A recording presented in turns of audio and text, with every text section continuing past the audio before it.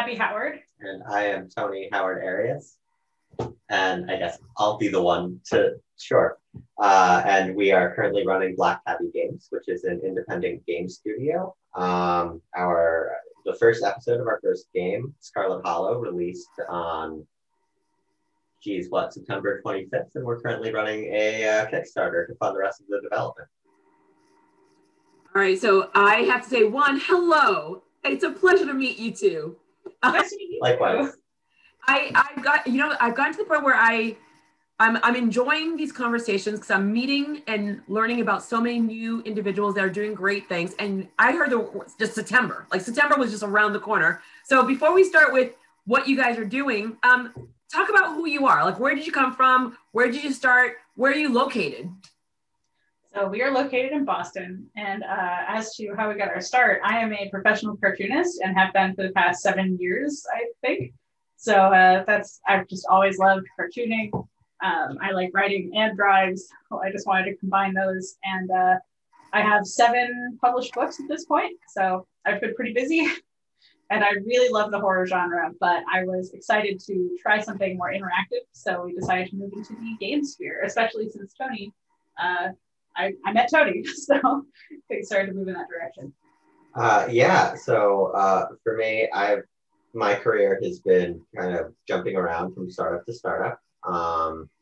During my undergrad, I did a dual degree in psychology and screenwriting, and then I worked with a couple early stage startups in Boston, the first of which built kind of like self-improvement style meditation and diet and exercise courses for people's iPhones. And then from there, I worked at the Boston Globe and helped them launch their health publication, STAT.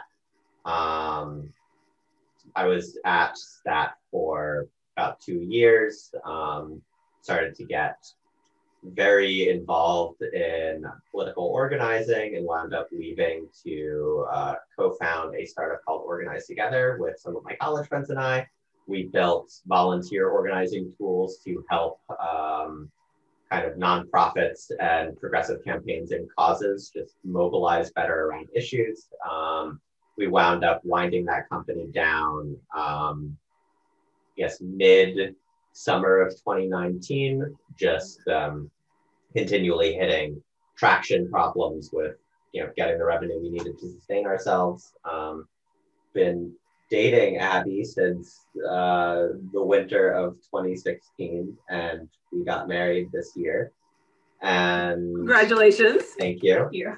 And we kind of found ourselves at this juncture last fall where I'd been winding down my startup. She was finishing off a book, and we didn't really know what either of us wanted to do for our next project. Oh, wait. I'm going to pause you because then it's just like it's starting a little bit too much. So sure. Pause you because I need to know where you guys started, because the writing, we'll call it the caricatures, the tuning, there's so many things that you already know how to do, but where did that come from? Did it come from your family? Did it come from just doodling around? Like, where did you guys really start before the career came in? And also our cat started yelling at the door just then. Oh, Abby, just do your thing. Out. I have UPS people. See, yeah, there you go. They're just like, they want in. She's had a rough morning, little kitty. There she goes. Okay. now she feels like she's part of the conversation. So tell me about who you guys were before the profession, because being a writer and being just everything you've just listed off, the both of you, it doesn't just come from, hi, I'm going to go to school, I'm going to major from that. There's something that stems from you. So I want to rewind it a little bit more to get to know who you guys are as individuals, and then what was it that led you guys to each other. And well, there's so many more questions, but let's start from. Sure. All right. So, I was interested in comics ever since I first realized that was something you could do. So I used to read newspaper comics all the time and fell in love with them. From there, I started to learn about graphic novels, and I especially loved kind of the more macabre graphic novels that I could find. But that really stuck out to me as something I wanted to do because I just love telling stories. I was always writing something. When I was really young, I would put together little picture books and to try to get the, like, I was just like, okay, Mom, now how do we get this published? Because it's good enough, right? So I was always interested in that. All through middle and high school, I was constantly pitching to comics publications. None of them accepted me because I was 13. So, and I think they could probably tell. Yeah, then I actually wound up switching to the sciences for university because I didn't think cartooning was a viable career. I knew it was really difficult. I knew it was hard to make a living that way and hard to get a following and really hard to get syndicated or anything. So I was basically like, okay, well, this will be a hobby, I guess, and I'll go into something that will actually get me a career. So I went into, I was planning on doing medical science, but then I was really bad at chemistry, so I could not do that. But I was good at evolutionary biology, so that's what I studied in school. And I was miserable because I wasn't drawing anymore, because in order to pass any of my classes, I couldn't spend half my time drawing pictures and planning graphic novels. So then actually a weird opportunity presented itself. Strip Search, sorry, let me start that sentence over. Penny Arcade is a webcomic that decided to do an online like internet reality show for web cartoonists to just kind of give somebody a bonus amount of money and some studio space to launch their career. So I wound up applying to that on a whim. So I was just like, I probably won't get this. Like I have maybe 20 comics to my name online and I won't be able to do it during the semester because I have to do school or whatever.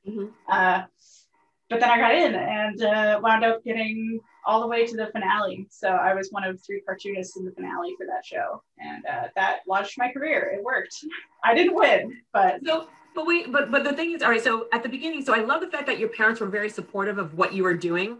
But then you went into the sciences. So what was that moment where, I mean, and were they continually supportive of you where I'm in the sciences, I'm here, I'm doing my thing, I'm not loving it. Did they see that and were they supportive of you going to your tried and true, I like to tell stories, I like to share stories in this creative way? Were they okay with that? Yes, definitely. I think my mom saw how difficult school was for me. I mean, I almost failed out my first semester. So I think she knew that it was a real struggle and she was very happy when things worked out for my art. So that was wonderful. And also cartoonists, maybe because like I'm a Marvel geek.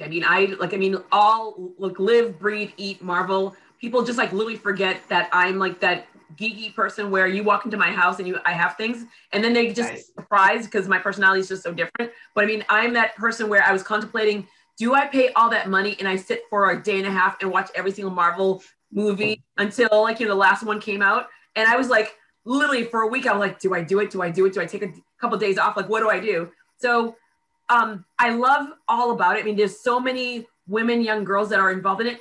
I don't recall any women writers or women cartoonists that are out there. So is it me? Are they hiding? I mean, or are you a small community? I mean, if they are out there, we're not seeing them. It's an interesting world in comics. A lot of people I feel see the surface, which is superhero comics, cape comics, as we call them in the biz. So a lot of it is that, but that's actually a very small subset. And especially money-wise, it's a very, very small subset of actual comics. A lot of comics are actually graphic novels these days, and they're incredible. And a lot of them are written by women and illustrated by women. I know tons of women, non-binary people, people of other marginalized genders, just kind of not being able to get jobs at Marvel or DC or any of the big Cape comics, and also wanting to tell very different stories than they would be if they were working for Cape Comics. And they just kind of decide to do it on their own. So that's how most of my kind of cohort of cartoonists met, is just because we were all doing comics online and befriending each other over Twitter and that sort of thing, just putting it out there. And now there's kind of a boom happening amongst publishers who are realizing how much money they can make off of like middle grade and young adult graphic novels. So a lot of people are getting book deals these days. And that's where you'll see it, in bookstores rather than like comic shops. Nice to know. Excellent. All right, so we're going to pause on Abby for a second, and then we're going to go to Tony. Tony, Oh, wow. who are you, Tony? Who are you? I'm fundamentally less interesting than Abby. I don't know. I've always cared about telling stories and writing. I think like many people, got my start in middle school when I decided to try and write a fantasy novel. It was terrible, but I put a lot of effort into it.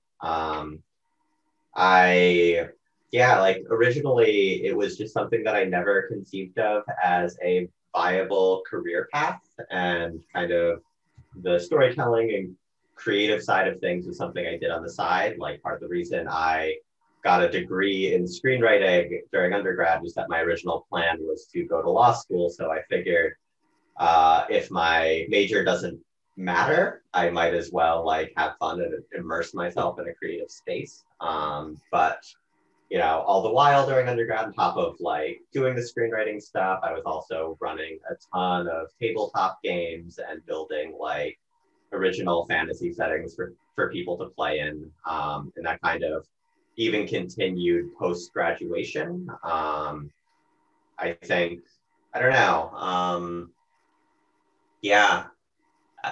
After I graduated college, I briefly attended law school, decided that it was not nearly as creatively or morally satisfying a space as I thought it might be, and left pretty early on and just kind of immersed myself in the startup space and got really into the idea of building new things from the ground up. It's really interesting because you have law, politics, and what did I just like? There was one that I just forgot. Psychology, maybe? Well, law, politics, and media. Behemoths out there in regards of one, knowing your skills, diving in there, and it's fueled. I mean, those are 3 topics that get people fueled all the time, especially media and politics right now. Which one did you gravitate the most that is bringing such life to what you're doing right now? Like which one? Because like, you know, like I always use the example of when someone is, I mean, I'm Catholic, and I always, whenever someone's like says, I'm no longer Catholic, I left to go to another religion. I'm like, that's great. I go, but when there's a topic that comes up, it's just like your, whatever, the base of who you are pops up. So law, politics, or the media, which one pops up and it still ignites the passion when you're actually creating your art right now? Oh, 100% media. I think the law and politics side of things felt a lot more like a moral obligation I had as an individual.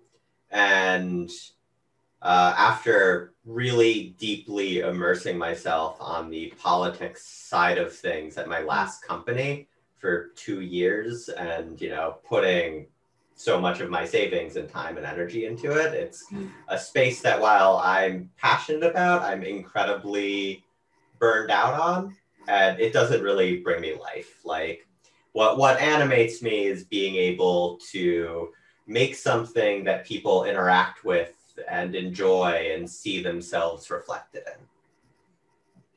So now you guys have your separate lives, you come together, you meet. How did you get to the point where you found that nice little rhythm where both of your skill sets come out and flourish? That's a hard question. I think before dating or after dating? Like, how did that? We knew each other for like only a few months before we started. Yeah, definitely after dating. We met through a friend that I met in high school who wound up moving here, and then I moved here, and she started to have me over a lot more often and lived with Tony. So that's how I met Tony. Yeah. But I think it took until we started living together, and both of us were working from home at that time. I think. Yeah. Anyway, so that's kind of how we started to learn how to exist together in that way. I think a lot of couples have probably realized now, since a lot of people have to work from home, that it's an adjustment period. Oh, for sure. But I have asked many people, did they marry well during this? Now's when you know. Yeah. So we survived, and I feel like we learned a lot of our own skill sets from that, and it's still been a learning experience as we decided to work together. But also, it's been very helpful for me too. I think I started to figure it out when Tony volunteered to help me with some of the more difficult parts of my business because, of course, I don't just get to draw all day. I also have to run a business. So that was extremely helpful. Also, starting to help with editing work and kind of giving me advice on what like words worked better, that sort of thing, general editing advice. And I started to trust them a lot. So. Yeah, there was a very gradual transition that I think started a few months when we, after we started dating, where I would be an occasional sounding board, and then, I don't know, just over time got more and more involved in a very, I don't know the best way to describe it. I don't know, just more involved in the business in general, marketing, that sort of thing. And editorial. So by the time we were at a place where we both wanted to do something new, like we hadn't into the roles very naturally. Yeah, like we hadn't worked full time with each other, but I think we were very creatively in sync at that point. What was that moment where you came up with the idea of where, I mean, like this is like now, like where did this idea come from to create this storyline? So I was, Tony, since he was looking for a job at the time, was starting to help me out at conventions. So I was at New York City Comic Con last year with Tony, and a friend of mine was talking with us just about doing like a... I'll save the cat. Thank you. I'll pause for a moment. Bye, Goodbye, spoons. Sorry about that. There's nothing we can do. All right. So anyway, I was at New York Comic Con with Tony, and a friend of mine was talking about doing a demon dating simulator or something like that. Yeah. So then did you say a demon dating? Demon dating simulator. Dating simulator is a kind of game where you just kind of pretend to date these fake characters. So you press buttons to be like, I say this thing, and then the demon is like, oh, how dare you? Or, oh, wow, that makes me think you're cute. Right. Yeah. So it's a very Japanese thing. It's a very Japanese thing. And it's not, I mean, demons is not the standard fare, but I'm sure they're out there. Yeah. But it got Tony and I talking about a fun project where it was like a horror dating simulator where each time you tried to date somebody, it wound up in a horror story of some kind. And that idea was very fun to me, but it has progressed from there quite a bit. The editor and me kept being like, okay, this is great that we have all of these like different little ideas for individual stories, but like, how do we tie them all into a coherent narrative? Because that's what I always care about. Yeah, so now it's progressed into more of like a horror adventure story, but also you can date people. It's kind of a fun bonus part of it, So this is, all right, so walk me through this. Like, I want to really make sure that I understand this. I get in, I log on, I have an avatar of some sort. So you don't have an avatar. The game is told from a first-person perspective. It's kind of in this, it's loosely in a genre that's described as like visual novel. So there'll be a lot of narration, and there'll also be dialogue, like overlaid with these visual backgrounds where you have character sprites that are, over a background. And then as the story progresses, kind of like a choose your own adventure book, you get to pick what your character says in conversation with other people and what choices are made and how things progress. So you make a character for yourself, but there's not really an avatar so much as you choose your name, you choose what city you're from, you choose your pronouns, and you also get to choose like a couple traits that color how you get to interact with the world. Like, are you strong? Are you observant? Do you have like a psychic sixth sense sort of thing? Is that something like a normie? Because I mean, I feel like when you're playing a video game, it's definitely the controller, not the controllees. As in, I'm coming in, I'm buying this game, I'm kind of just doing it. The evolution of Pac-Man versus what it is now. I mean, where do you see video games going now? I mean, like the gaming has changed. I mean, it is evolved. Remember, like the Pong. It was there, which of course, I mean, sorry, I'm showing my age, but nostalgic, awesome in every single way. But I mean, it has evolved so much where people are definitely getting lost. I mean, we hear about the football widows, but we hear about the video game widows. where individuals were like, I can play with my spouse, but I don't want to, but they come home from work, they have an intense job, they're really involved in this, and they're just locked in, and they have this entire community that's involved. We've been home during this pandemic. A lot of people are just trying to find an escape, and these video games and these stories and the way of succeeding in communities has grown. Where do you see it now? Where do you see it when we go back to being open, whenever that open is? And also just like the evolution overall of the gaming community. Do you see it continually to grow, or will it just get to a point where it just plateaus? Gosh. So I very loaded. I'm a queen of loading it up. All right. So I actually did not grow up playing video games. They were not allowed in my house. And I am thankful for that because it meant that I focused on my art a lot more. So I feel like that's been a benefit. But I don't think I really realized until I started dating Tony how much it can be something you do together. So it doesn't even have to be a game where both of us have a controller. I could just sit there and enjoy the story or tell Tony which options to pick. And I found it to be a really fun thing to do together. It's really interactive. It's more interactive than sitting and watching a movie, that's for sure. So I really enjoy it. And I also feel like it has a lot of the same kind of video game industry is going through a lot of the same kind of the indie explosion, I guess, that webcomics or comics in general kind of went through that helped me get a boost in my career, which basically was just people being fed up with what they had and kind of realizing that they could tell a story in a unique way and being able to do that just because the resources are so much more plentiful these days.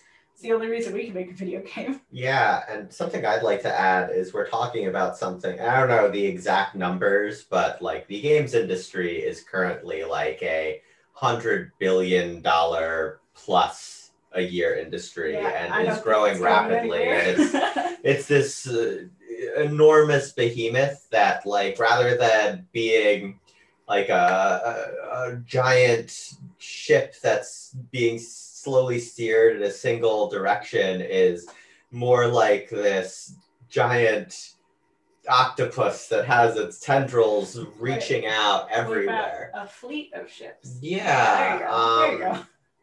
But like all going in their own directions. Right, because you have like something like, say, Fortnite, which by itself is like a multi-billion-dollar a year industry just for the one game, and it's this competitive multiplayer environment that is its own world, in one direction, but then you have like all of this cooperative multiplayer stuff in another, and then in a completely different direction you have things like what we're building, which is a very tight narrative experience that doesn't have the same level of, I guess, like breadth to its gameplay, and also doesn't have like this endless time sink where something like Fortnite, someone could easily put 2,000 hours in, and because it's a multiplayer game and because they keep updating it, like that'll keep going, where our thing, when it's finished, is going to be a 10-hour story that you go through a few times. All of this is to say, I don't think there is a single direction so much as I think it's something that's so out of control, it's so accessible to people who just want to make art on their own, that it's kind of moving in every single possible direction at the same time. I love how you guys just talked about just the dimensions and the layers of what a video game is. I mean, most people, like literally every parent out there is thinking, I don't want you to sit here in front of a video game all day long, and not understanding all the different levels. So there was like a wonderful, wonderful person in my life that I was his nanny years ago. Now he's like 27 years old, married. He's a rock star. I would give him a video game and in a day it was done. I mean, he was so focused on just getting to the story. And he always said, he's like, it's not about the game. I need to understand how the story ends, and I can't stop until I know how the story ends. And to think about the designers, not just the coders, but to think about the visuals and thinking about the storyline, and to make sure the storyline fits in, is something that people just really take for granted, because they're just assuming, oh my God, this child is in front of the video game all day long and they should be outside and playing, and not realizing it's not one or the other, it can be both. You definitely can. Right. And a lot of the designers need the outside elements to create that beauty. And I also feel, right, like if you go back 40, 50 years, suddenly you see people being like, well, why are kids outside all the time instead of doing their homework or improving themselves in this way? And I think it's just this generational thing where, children have something that they're using to learn about the world and grow and experience themselves, and they're really into it. And then the parents always just come in with the question of just like, well, why are you doing this instead of this thing, which I did when I was younger and is clearly good for you. So yeah, I don't know. I think there's a lot of value to them. I think they teach important skills. I learned to be an incredibly fast and precise typist playing World of Warcraft. What do you mean? You didn't take typing class in high school? Like a lot of kids did? Oh, I did, but I played World of Warcraft in middle school, so I crushed typing class in high school. All right, so it is really interesting, and you hear this all the time in regards of if you're going to a bodega, you see a family-owned business. You guys have a family-owned business. You are a couple, a newly wedded couple, and you're working, so you're always together. And oh yeah, it's a pandemic. The pandemic going on. How have you guys found your groove in regards of we're newlyweds, we own a business together, we're running a business together, we're creating together, and you're in this pandemic. So how has this all been for you? And Tony, you were looking for a job and then you came into this world with Abby. Can you just talk about that? Because a lot of people right now are freaking out because they're at home with their spouses and they're not thinking and freaking out. But then on top of that, they're thinking, I would never start a business with you, or, hey, maybe we should both quit our jobs and start a business. So what would you say in regards of the pros and cons of doing this together? And what would you say to someone that is thinking about doing it?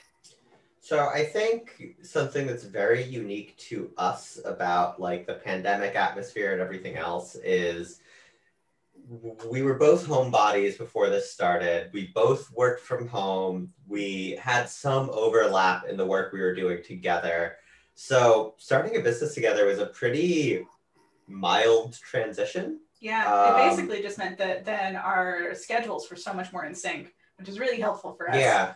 I feel like it's been nothing but nice to just kind of be so in sync, like especially actually right up until the very day before the state shut down. I was working on a really tough deadline.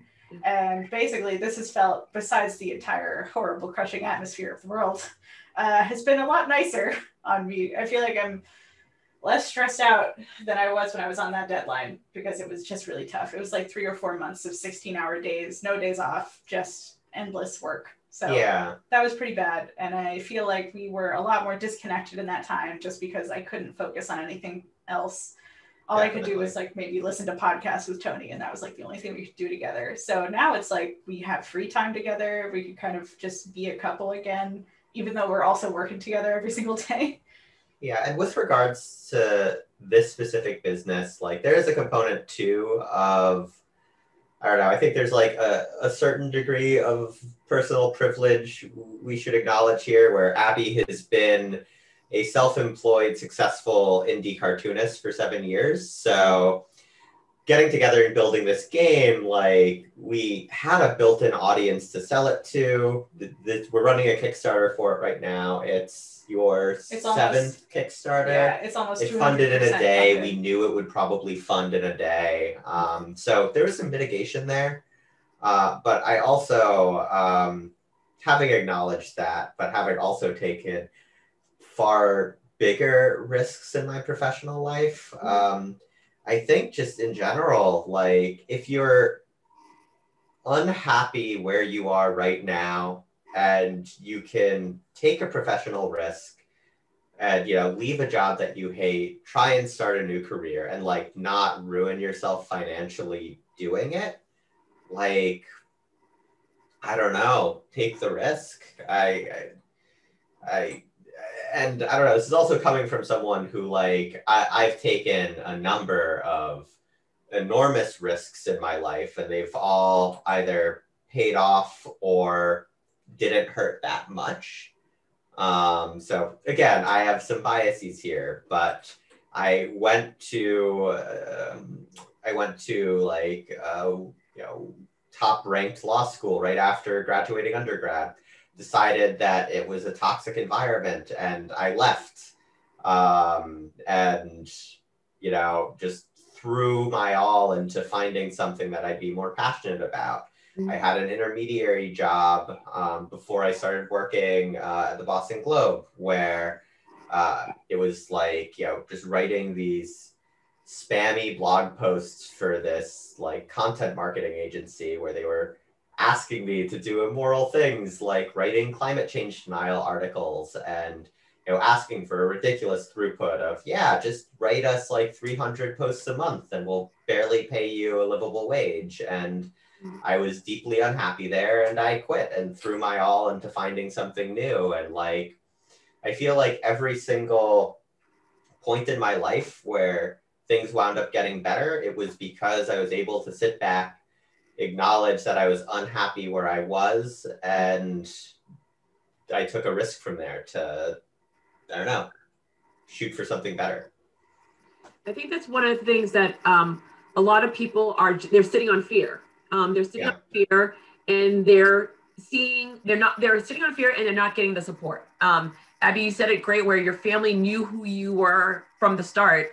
I go, and you went and did something different, but they knew who you were. And I go, and just trying out, and Tony, just you trying out so many different things, but knowing I need to understand that there's passion for it, and I need to believe in what I'm doing, which is one of the things that people just forget.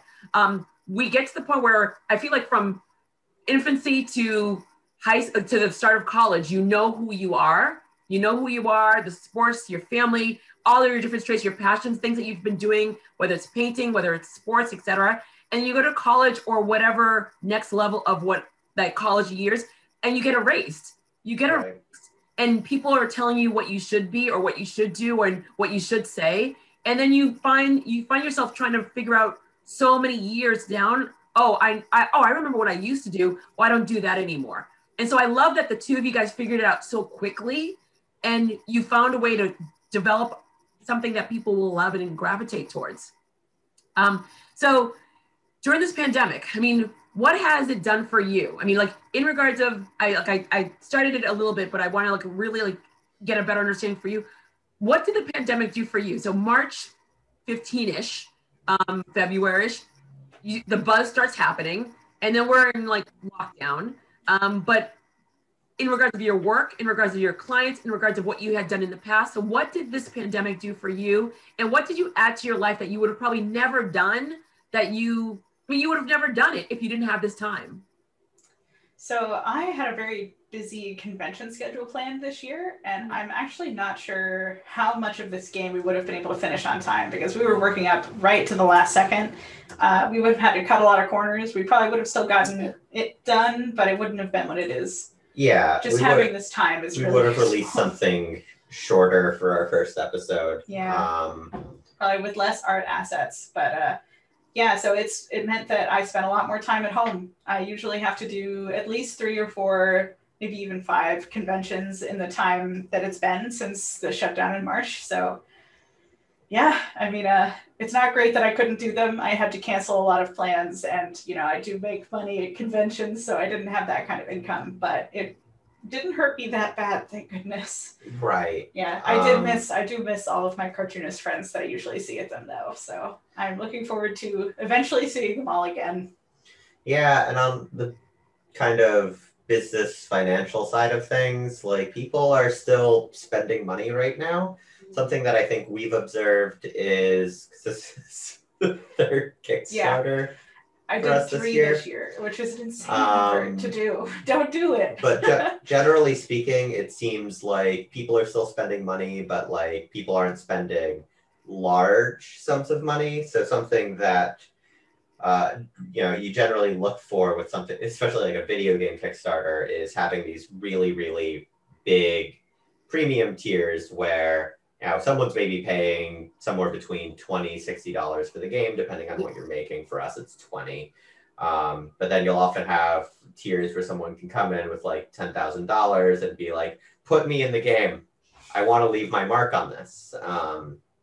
And something that we found, and those tiers like usually, sell like hotcakes because there's just some people who have an enormous amount of disposable income, and they want to support a project that they care about, and they want something unique and tangible like that they can show off to the world. And I think one of the things we found is people are still spending at those lower levels, but there's far fewer people who are just throwing $10,000 at something new. But I don't know, things have been going pretty well so far, though. Yeah, they could be going a lot worse. So we're very thankful. People keep talking about how we are not going to see a conference probably some people are being very optimistic, saying maybe next year by springtime. Realistically, the end of next year or the first of 2020. For Comic-Con, it's a huge thing. I want to go to Comic-Con, but only the one in California. I don't want to go to the one here. Because if I'm going to go, I want to go to the behemoth one. That is such a phenomenal event. Everyone reports on it. Everyone talks about it. Celebrities go to it because they can dress up and they can feel that they're free to go around. Athletes, people go because everyone has a love for cartoons. When I was in Japan and China, especially in Japan, it was shocking to me the big books that businessmen in suits, and they're all on the train, and this is what they're reading. They're not reading the papers. It's a humongous industry in Asia.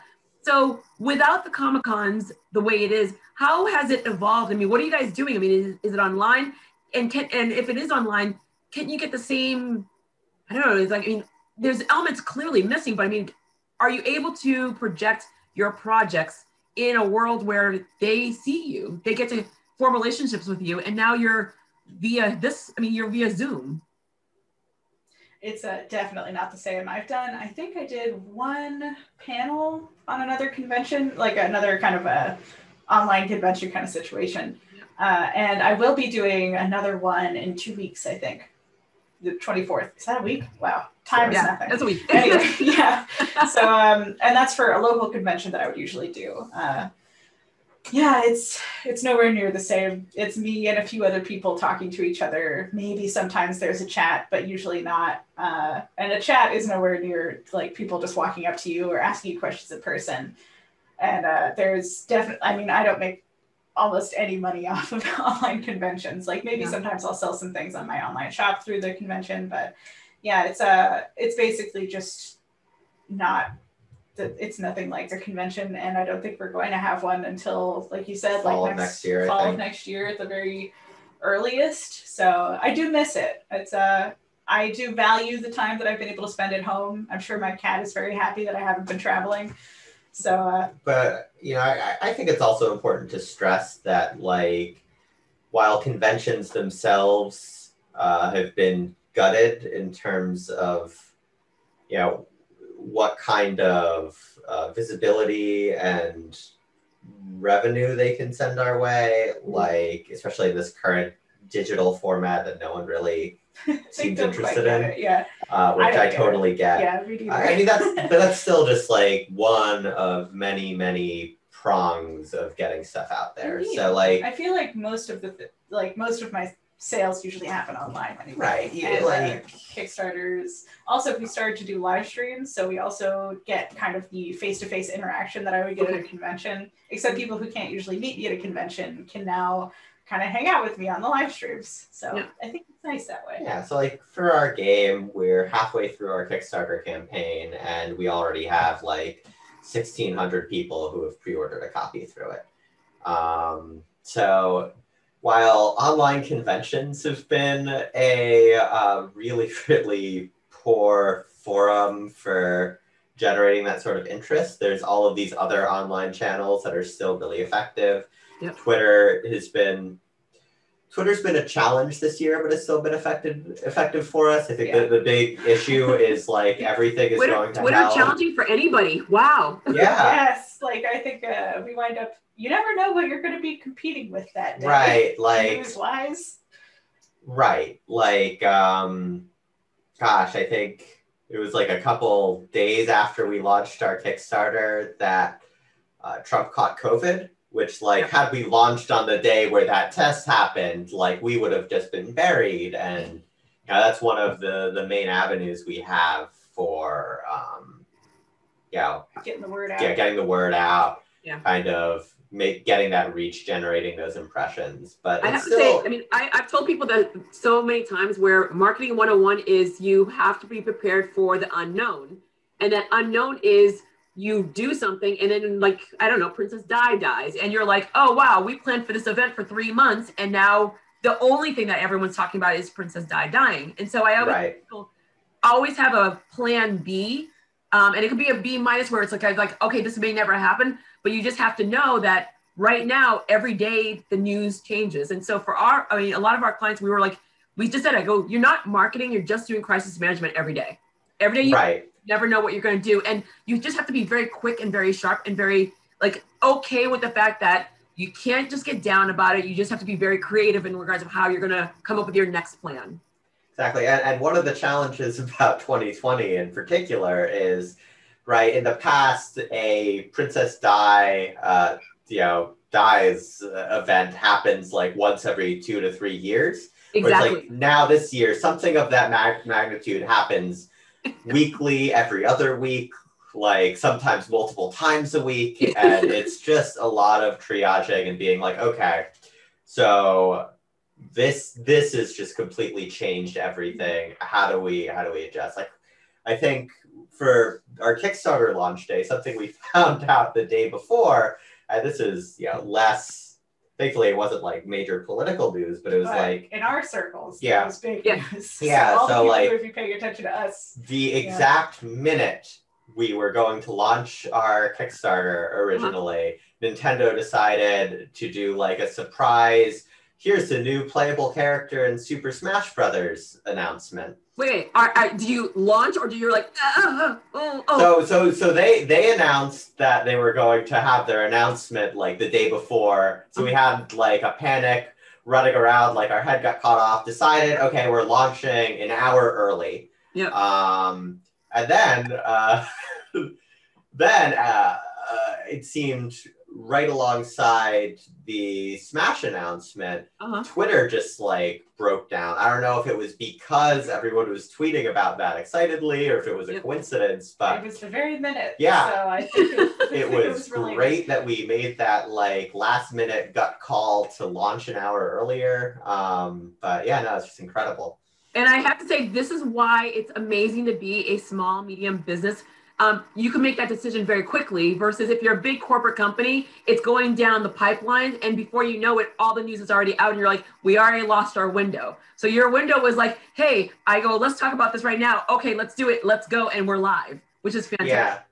Like a metaphor an old mentor of mine liked to use when talking about like making deals with like large brands was that like a large brand is like, the Titanic or like a super carrier where it's this huge boat.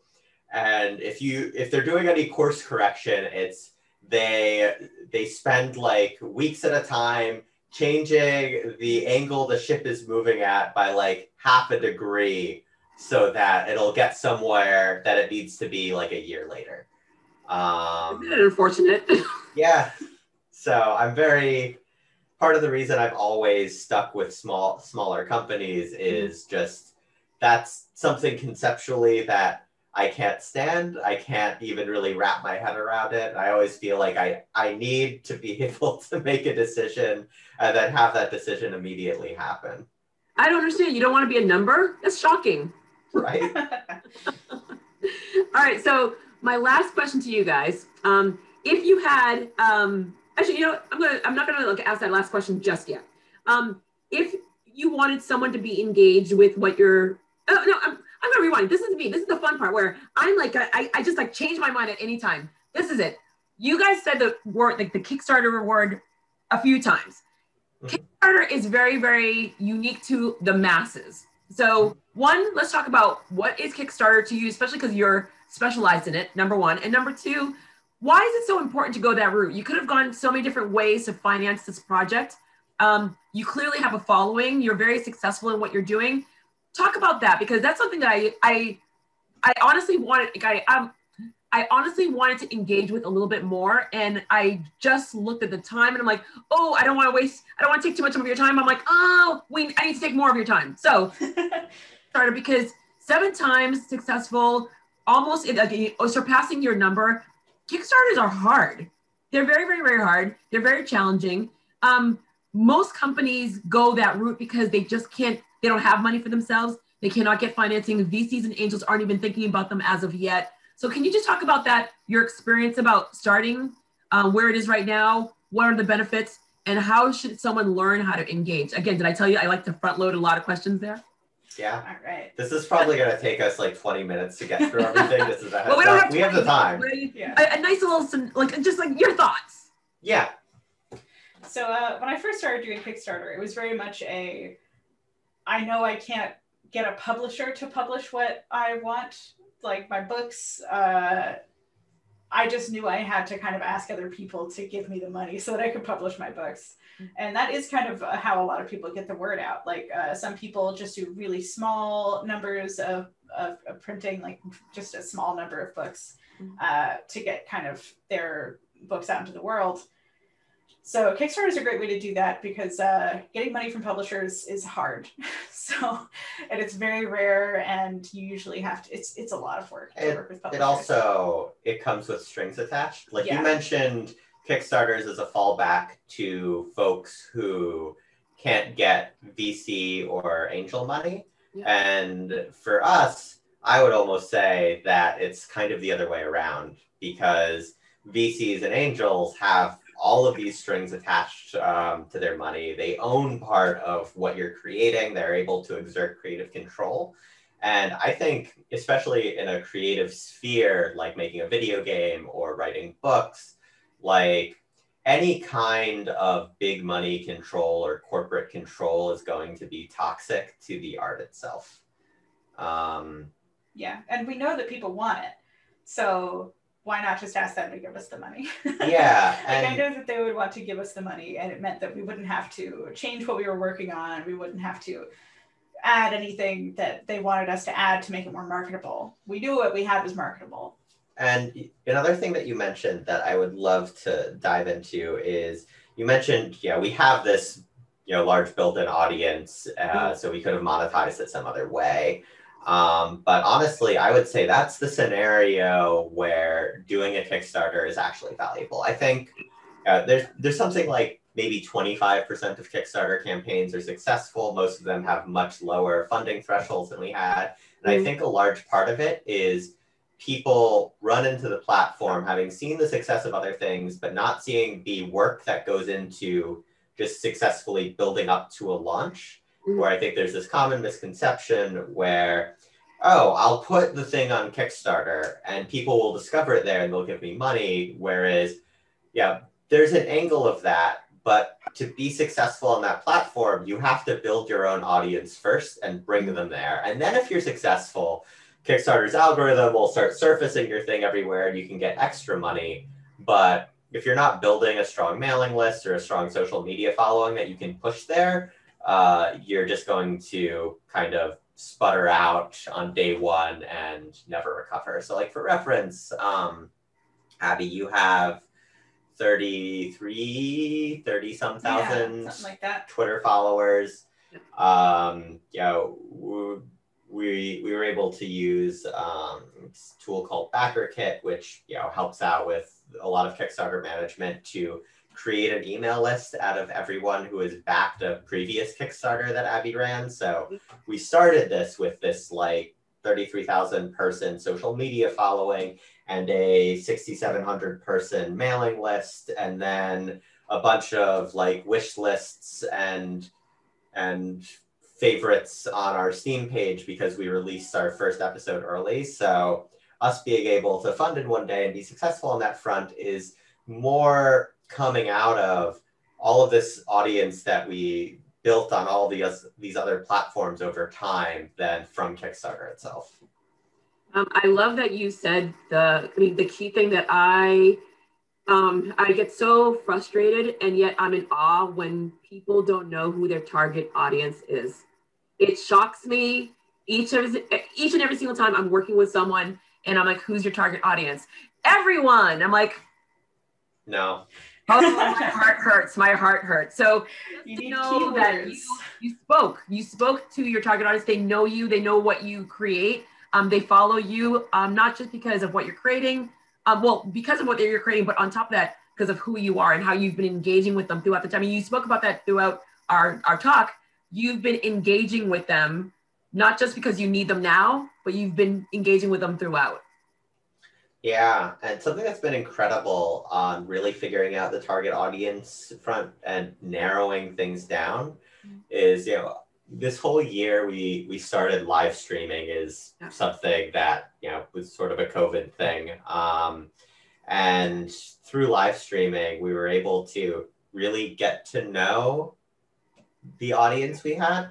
Because generally, you have like the same 20 to 40, however many people it is, like coming by stream after stream and being regulars in chat. You get to know about their lives, and just the kind of pattern recognition that came out of that was incredibly helpful in terms of all of this other targeting we were doing for our eventual launch. I think that both of you guys have done such a phenomenal job in growing your business and growing your art. I mean, just like growing growing yourselves to a point where people are now watching you over you. So I'm just curious, like, Abby, do you teach people? I mean, like, are you at that point where you're educating, both of you guys, are you educating people that are following you? They've been following you. They see your successes. They're buying and purchasing what you have, what you're creating. But are you now to the point where, or have you been to the point where you're educating the next generation of individuals that want to be where you are? It seems that way. Yeah. It was a very unintentional and gradual shift, especially during live streams. People ask a lot of questions, and then it turns out that I do actually know things. Yeah. So I just have a baseline assumption of I don't know what I'm doing. I'm just kind of doing things and people like it. But as it turns out, I've actually gained quite a bit of skill. I have started to understand why I do the things that I do. You're very good at articulating it. Oh, well, thank you. But like art-wise, I think that both of you guys are very good at articulating exactly what you do. Just want to. Yay. Thank you. I always feel like I'm rambling, so that's great to hear. And I actually recently was asked, I sometimes am asked to do like little educational comics or to teach a workshop or something. And I always feel like I'm just drowning and not knowing what to do. But at the end of the day, people do feel like they've learned something from me. So thank goodness. Yeah, I guess I never really set out to teach people, but I'm getting there. And to just like go back to something we talked about earlier in this conversation, in terms of like kind of discovering who you are and figuring out how to go after what you want in life. And I think you particularly mentioned the way that college is this weird reset button that like destroys people's identities. I feel like, like in terms of starting out as an independent creative, in terms of finding your space in the world, there's actually a relatively small number of things you need to hear initially. It's just that the way the system we live in functions and is designed, you just don't hear these things a lot of the time, right? You don't hear that you should just put stuff out there. You don't hear about like, some of the pitfalls to starting out. You don't hear the basic advice of, if you want to do something, talk to people who are already doing it. And if you're unhappy somewhere, explore new things. Something I see a lot in comics and independent comics especially is people who think that they have to pitch their work to publishers. As somebody who did that a lot when I was younger, I realized, okay, well, probably the best thing to do is to just do it anyway, and I can just put it online. And then something will happen because of that, I'm sure. Like, I just have to put it out there. And it did. Like, the only reason I have my career now is because I decided to just start putting comics online. Mm-hmm. Nothing will happen to you if you decide, oh, well, I'll have to do it when I'm better at it. You will always be getting better at it, and you'll never be satisfied with what you've already done, I'm sure. That's how I am, at least, and most other people. Yeah, so, shortly. I've said that to people all the time, like, no time like the present. No time. Yeah. Because if you're waiting for it to be perfect, if you're waiting to have enough money to have a kid or to buy a house, I mean, you could wait, or you could just do it. Yeah.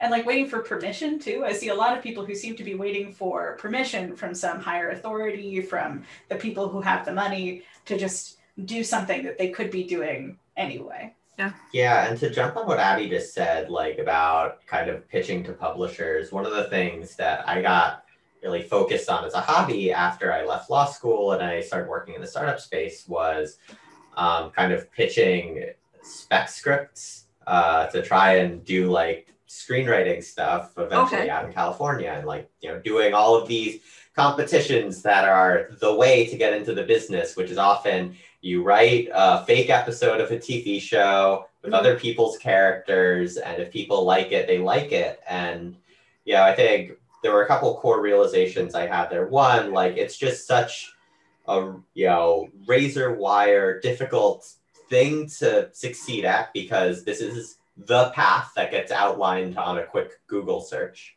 And two, like, I just hated writing other people's characters. I like sucked out my passion for writing for years. And yeah, there was a period where I was just like, okay, well, if this is the way to be successful in this space, if this is the way to do this in a professional sense, I don't want to go down this path. But, you know, like you can really, because the internet's such a thing, because anyone can make anything for free and share it anywhere, you can actually just keep your unique voice and make what you want to make. And one, I think that doing that kind of work right now in this game, like, makes me much happier than I was when I was struggling to write like a fake Archer or a fake Rick and Morty like script. Hey, I like Archer. I like the shows, but you know, it's like they weren't my characters. Yeah. So everything felt wrong. I hated that to write these scripts, it's like I had to binge watch the entire series from start to finish multiple times over the course of a month. So yeah, like I chose those shows because I liked those shows, but it just didn't light anything in me. I think I'm rambling at this point. No, that's okay. That's okay. All right. So, well, I before I ask you your last question, I have to say full disclosure. I like higher education. I won't even say colleges. Anything higher than high school. Higher education is enjoyable when you know who you are and when you know what you offer. I was that person that was in school, and I felt like I was just going through the motions for my parents. And when I realized what I do and who I am, school it was a game changer. It was a whole different thing where I'm dyslexic. I'm like a high energy. I bounce around literally I'm Tigger on any given day. And being in a classroom where it was just like Charlie Brown's teacher, wah, wah, wah, wah, wah, wah. And I'm like, oh my God, why am I here? But once I knew I was all about marketing and all about sharing stories, school was amazing. I mean, it was just like everything about it. The numbers were amazing. Operations, technology, everything about it was amazing. And I can create that story. And I love that you guys found, I'm very proud of you guys because you knew who you were, you did something, and then you came back to it. So I think that's just brilliant. I think most people are forgetting over and over and over again, you are what you are, and just like run with it. Just run with it. And just like, don't try to like fit it in a can and then cover it up. Just run with it, because you never know what we'll get. Because like there are surgeons that are storytellers, but I'm a surgeon and I'm a storyteller with my hands, and I'm saving a life, and it's a story in there. Like I'm getting into the cavities of a body and I'm like doing my thing, like graphic, but it is what it is. I read horror comics, so I don't have to worry about that.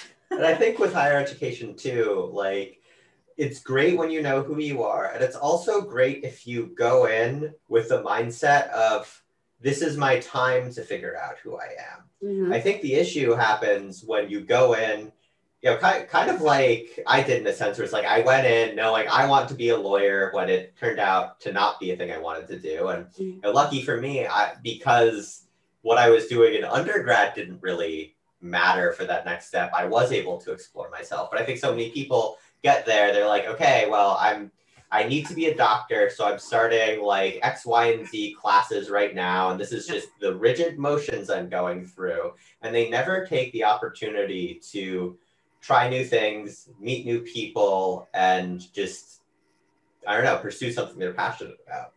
100%, 100%. All right, last question.